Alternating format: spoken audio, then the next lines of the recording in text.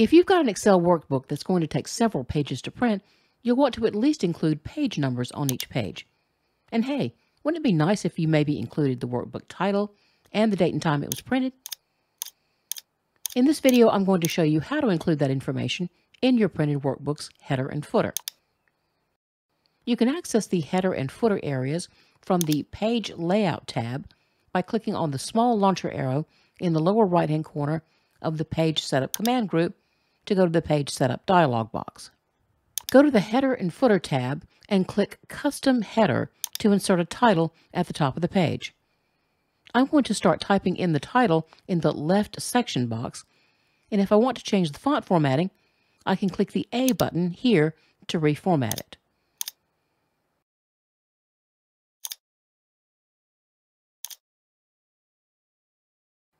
At any point while I'm doing this, I can click the Print Preview button at the bottom of the Page Setup dialog box to see what my worksheet looks like so far. Now we have a title on every page. All we really need now are some page numbers on the bottom. I can go directly back to the Page Setup dialog box from Print Preview by clicking the Page Setup link here beneath these drop-down boxes. Now I'm going to go into the Footer area by clicking the Custom Footer button. We can not only insert page numbers, we can also insert the file name and the print date and time.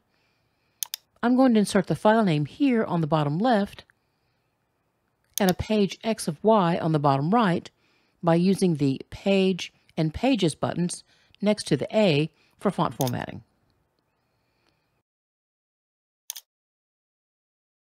While I'm at it, I'm going to insert the print date and time here in the middle of the footer. I could even insert the worksheet tab name after the file name here on the left. Once I'm done, I can click OK to finish.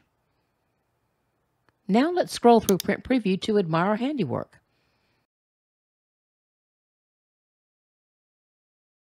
I can always go back to Page Setup to adjust the margins if I need to. The header and footer margins are conveniently adjustable separately from the page margins.